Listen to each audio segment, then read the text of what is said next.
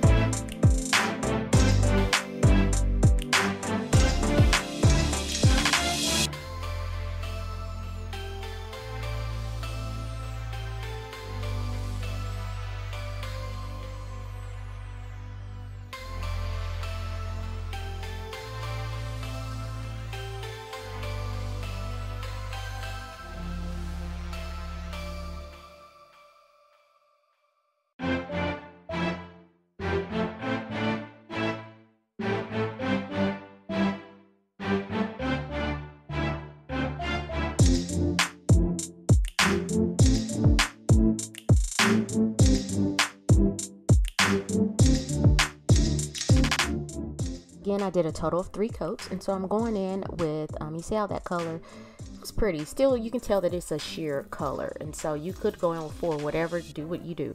And so I'm going in with Chanel Designs Decals Fall Romance.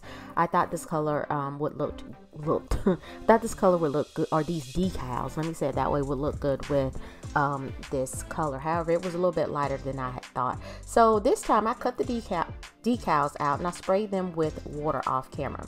And so I'm removing excess water from the decal, and I'm snapping it on the nail. I actually think I lost some footage here, but anyway, so I cut the decals out close to the decal as possible, placed them on the stamper head, sprayed it with water, removed excess water on the decal, so gave that a few seconds so the water would allow the decal to release from the paper backing.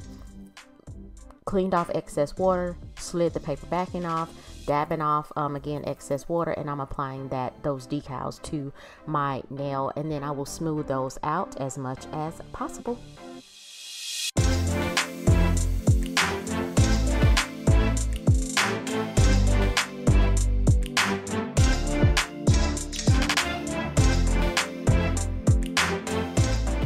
So after I smooth the wrinkles out and let the decal dry for a few seconds, I'm going in with Born Pretty's 6-in-1 nail glue.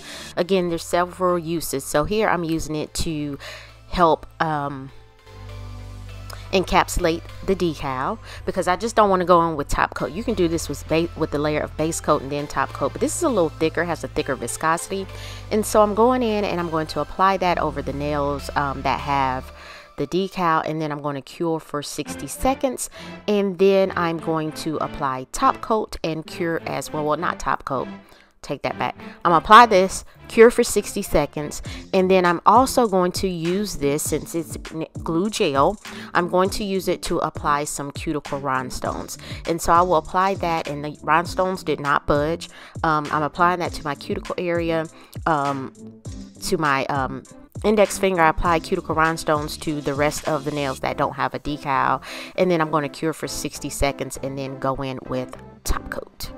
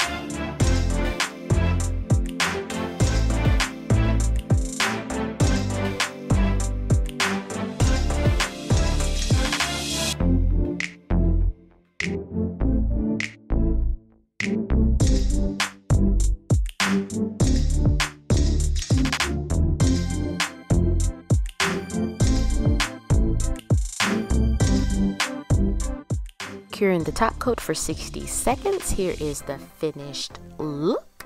Dry down nice and shiny. So you want to apply your favorite cuticle oil. And so guys, please like this video if you found value. Leave a comment and let me know what you think, and subscribe to my channel. It is free. So I thank you guys for watching. I hope you have a wonderful week, and I will see you next week.